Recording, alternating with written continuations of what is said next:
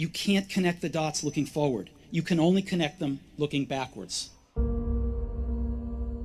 So you have to trust that the dots will somehow connect in your future.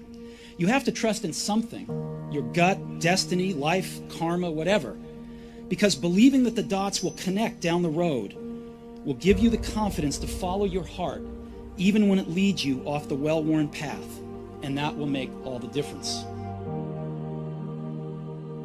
Your time is limited, so don't waste it living someone else's life. Don't be trapped by dogma, which is living with the results of other people's thinking. Don't let the noise of others' opinions drown out your own inner voice. You've got to find what you love, and that is as true for work as it is for your lovers.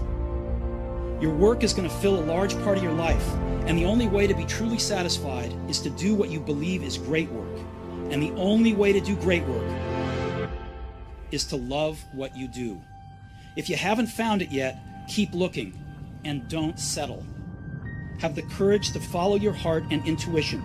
They somehow already know what you truly want to become. But you're going to have some ups and you're going to have some downs. Most people give up on themselves easily. You know the human spirit is powerful.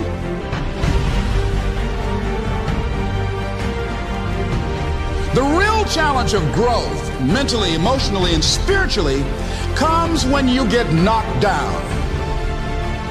It takes courage to act. Part of being hungry when you've been defeated, it takes courage to start over again.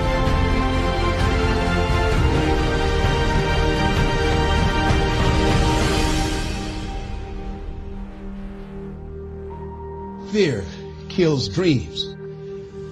Fear kills hope. Fear put people in the hospital.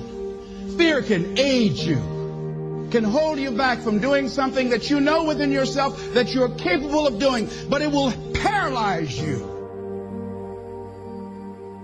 Every day you say no to your dreams, you might be pushing your dreams back a whole 6 months, a whole year. That one single day, that one day you didn't get up could have pushed your stuff back I don't know how long.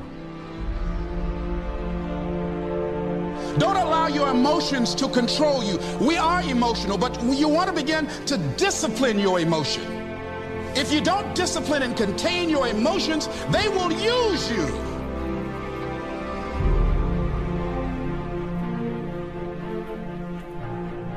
You want it, and you're going to go all out to have it. It's not going to be easy. When you want to change, it's not easy. If it were in fact easy, everybody would do it. This year I will make this goal become a reality. I won't talk about it anymore. I can.